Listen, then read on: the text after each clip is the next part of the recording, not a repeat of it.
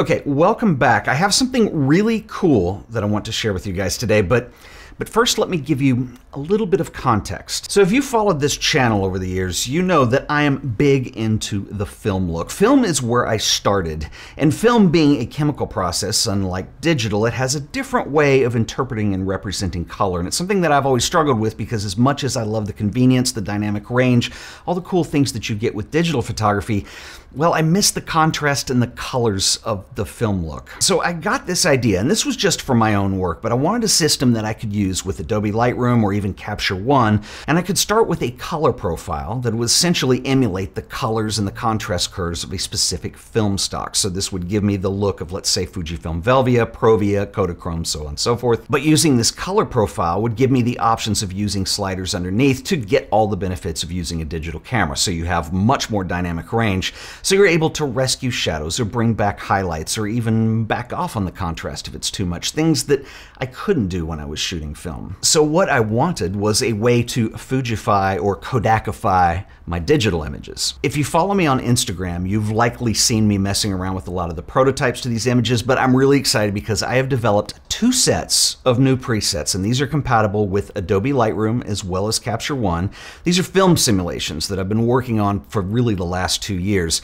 These were not easy to do, and I went through a lot of versions before I landed on something that I felt good enough to use in my own work. And so now I'm making them available to you as well. So this project started around me trying to emulate various Kodachrome stocks, in particular the stuff that I shot, which was kind of the end of Kodachrome before it was discontinued.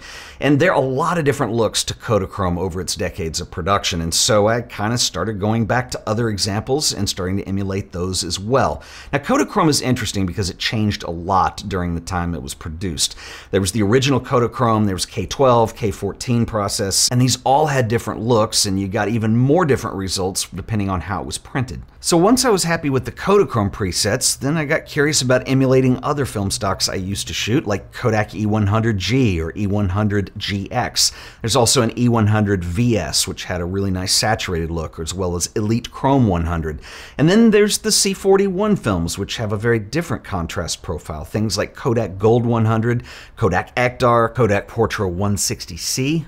Another one I really liked was Kodak 160VC. So I was enjoying getting back to the Kodak look, but we're not going to stop there. I decided to tackle Fujifilm as well. Now, just like Kodak, there were a lot of great Fujifilm stocks that are really hard to find, and they're expired if you do because they don't make them anymore. So things like Fujifilm Eterna.